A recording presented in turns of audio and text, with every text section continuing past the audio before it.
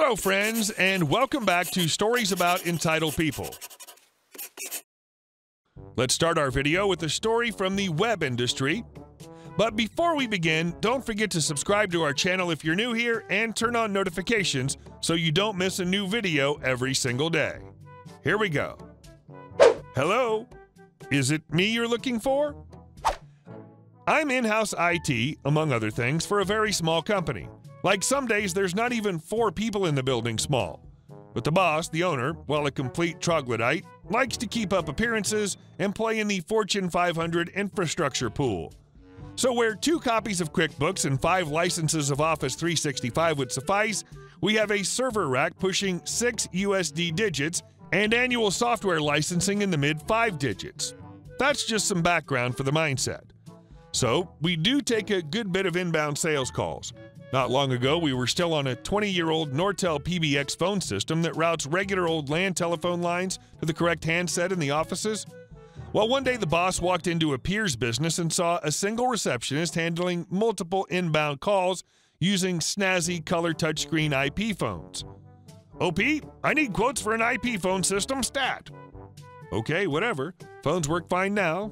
Yeah, they're old. But the only logged downtime has ever been when the power goes out for more than 3 hours, as long as the installed UPS can hold them online. Not to mention you, Mr. Troglodyte, have been using this system exclusively for 20+ years. Do you really think you're up to the task of learning this? Sure thing, boss.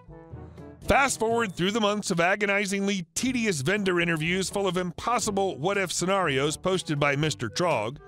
The 2 false starts with different vendors where contracts are signed, hardware/software/entire systems are deployed, only to be returned/canceled due to non-performance. Mr. Trog's definition, not any reasonable definition. Finally, at great expense and expenditure of time, we arrive at a system that's acceptable to Mr. Troglodyte. Never mind that this new system is merely an IP version of the system we already had. Absolutely no addition of features. Only the addition of training to learn a completely different way of managing the same tasks. But wait, maybe not every feature. This new system lacked the ability to forward inbound calls in a very confusing, quirky manner as boss required. How do I know? I called their support and went through 2 tiers before I got an engineer who told me in no uncertain terms that the specific thing he wanted could not be done with the current version of the software. But don't take my word for it, boss. Go ahead, go over my head on my day off and call a salesperson who'll be your yes man. You're the boss, you're right, I'll do it. I've configured the system as directed specifically by you, Mr. Boss, to have all inbound calls ring the main 4 to 5 handsets. After 4 rings, any inbound call will route specifically to your cell phone. Never mind that you required the phones to route a different way completely at 6 rings. You'll never get to the 5th. And never mind that at 8 rings, you specified that it go to a pre-recorded voicemail. You're a mad genius. This is going to work beautifully. So, morning of cutover from PBX to IP, I grab my cup of coffee and a bag of popcorn and let the festivities begin. Of course, boss is late to the mandatory 9 a.m. briefing/training/demo, calls in about 10 a.m. from his cell phone. Frontline sales is already on 2 active calls, glances at the caller ID and sees it's just boss. Lets it ring. Goes 4 rings and guess what? Right back to the phone he's on. Right into his own voicemail box. Think I didn't see that coming? Oh hell, I did. I was counting on it. Now in rapid succession, 3 more quick calls. I know his face is red as a beet. On the 3rd call, Frontline didn't let it go to 4 rings. They probably should have. They got an earful. I was sitting grinning from ear to ear, just out of line of sight, but well within earshot. I couldn't hear what he was saying, but I didn't have to. I won't bore you with the rest of the details. Suffice to say, we no longer have the lines forward to his cell phone at 4 rings. Odd how that took 48 hours to provision through on a supposedly instantaneous web interface admin panel. Strange that. And our next story.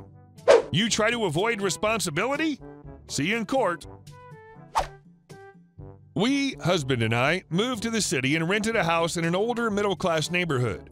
Every day, regardless of the weather, I took my dog on the same 1.5-mile walk when I got off work. I met a lot of people in the area this way and also their pets.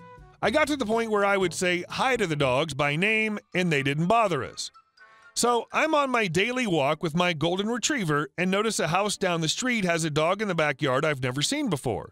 She didn't bark or fuss, so I didn't worry about it until we were on our way home and this dog is sitting in the front stoop out front and isn't in the fenced-in backyard anymore. The kicker is the front yard/stoop area has those invisible fenced dog in training flags, so I'm skeptical because I know from experience that those will never stop a dog who really wants to leave the area. I take appropriate precautions, putting my dog on the opposite side of this random mutt and hold his leash, a 6-foot one, so he's walking right next to me. Finally, I keep my eyes on this dog the entire time we walk past the house. We make it past the house and onto the neighbor's stretch of sidewalk without incident. That's when it hits me. 100 pounds of English Mastiff barrels into my leg and heads straight for, you guessed it, my dog. The Mastiff is snarling and biting, and my dog's trying so hard to run away, but I know I can't let go of the leash. If he runs, it'll just be worse. So I manage to grab the Mastiff's collar in one arm and lock my elbow to hold it there. I do the same to my dog and just hold them apart. I didn't realize it at the time, but I was screaming the entire time this was happening, and neighbors start rushing out of the houses around us, but no one from the Mastiff's house. Someone grabs the Mastiff and puts her in the backyard while I'm getting talked down by another neighbor. I'm literally sobbing, looking over my dog's face with by the light on my phone when the dog owner pulls into the driveway. She's my age and immediately freaks out when I tell her what happened. I ask for the rabies vaccination documentation and city licensure, and she brings it out. Finally, I'm calming down. Turns out my golden was fine, and we're talking about how much we love our dogs and how she's saving up for training. The Mastiff is a rescue with a bad past when, I crap you not, the Mastiff opens the backyard gate and skulks down the driveway. "Get in the backyard," the owner shouts at the Mastiff. I bet you can guess how that went. The Mastiff goes right for my golden and pins him to the ground. Have you ever heard a dog scream? I have. So what do? I jump right on top of it all. Because my dog's been there for me for a lot of crap, and he's a pansy butt and needs mom to step up sometimes. The Mastiff has her jaw locked around my dog's head, so I wrapped my fingers under her jaw and into her mouth and clamped down on her tongue and teeth until she let go. The nice neighbor helps the owner drag the dog inside. I'm crying again, and this time my dog has cuts across his face. They're around his eyes, under his lips, and down his cheeks, but he seems okay otherwise. No eye damage, thank God. And as soon as he sees the Mastiff is gone, he's looking to get belly rubs from the people assembled. I tell the girl that we seem okay for now, and I'll let her know if anything changes and head home. Cue the adrenaline dump. We get home and my husband has gone on a business trip, so I start flipping out. So I call my very first superhero my dad. He helps talk me down enough so that I can clean my golden's face and get him wrapped up in a blanket and settled. That's when I realize that my jeans are filthy and have blood on them, so I go to change into comfy pants so we can get some serious snuggles going on when I realize that I'm the one bleeding on the same leg that was next to and facing the Mastiff. Well, crap, I've got a puncture wound and a bite bruising around my thigh, and now blood is running down my leg. So I call my dad back. Husband was in a different time zone and literally could not answer, and we decided to call the Ask a Nurse number run by our insurance. Now, I really didn't want to go to urgent care as it's 8-ish at night now, but apparently dog bites are a huge effing deal. So I interrupt my sister's evening class at grad school, and she comes to take me to the ER, leaving my brother-in-law with my golden so he wouldn't get upset and be alone. Yeah, I'm that dog mom. I let the other owner know about the puncture on my leg and that I was advised to get it checked out, and we head out. 2 hours later, and I'm back at home with some takeout and antibiotics, and we snuggle the hell out of my dog. Next morning, my dog goes into the vet, gets everything looked at as well, and I log the necessary reports with animal control. They get a small ticket, and the Mastiff has to spend a week in house quarantine, but nothing major. My golden has no repercussions. Fast forward to when my doctor's bill arrives. I deliver a copy to the Mastiff owner and advise she contact her renter's insurance because it should cover something that small, like $400. I bet Pro Revenge can guess what happens next. She refused to pay my bill and has her mom write a letter about how insurance rates in Obamacare mean that the bill was inflated. Oh, no, she didn't. This is where I literally start Pro Revenge. I call my dad. Did I mention he's an attorney?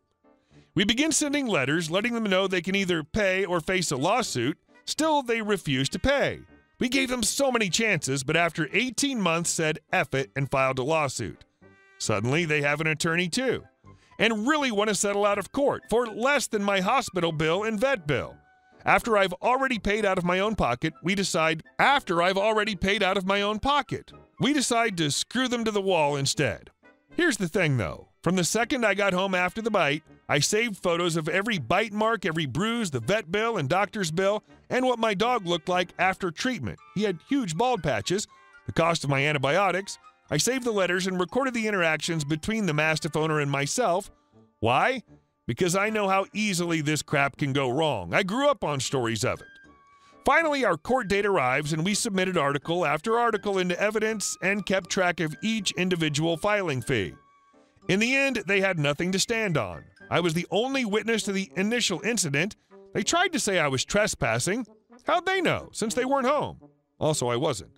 They said my dog is the one that bit me. That's how come they didn't contact animal control and report it during the officer's investigation. They dragged it out for 4 hours until the judge threw the book at them for wasting the court's time and irresponsible pet ownership. The Mastiff owner paid all of my medical bills, the vet bills, the court fees, and emotional and physical damages to the tune of $1,000. The courthouse even validated my parking. A dog bites through your jeans and you don't notice till you get home? That's pretty metal. Hey guys, thank you all for watching the video. I'll see you in the next one.